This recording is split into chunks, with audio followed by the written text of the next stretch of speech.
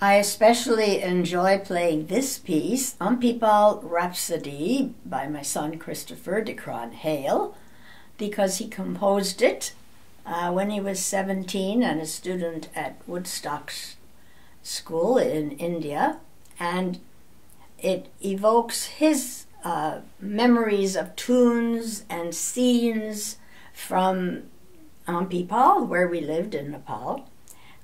Some of the things sound like rain drops on the tin roof.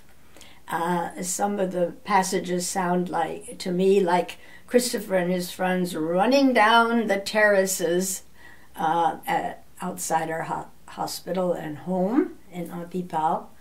And so it is especially meaningful to me for that reason. Pipal Rhapsody.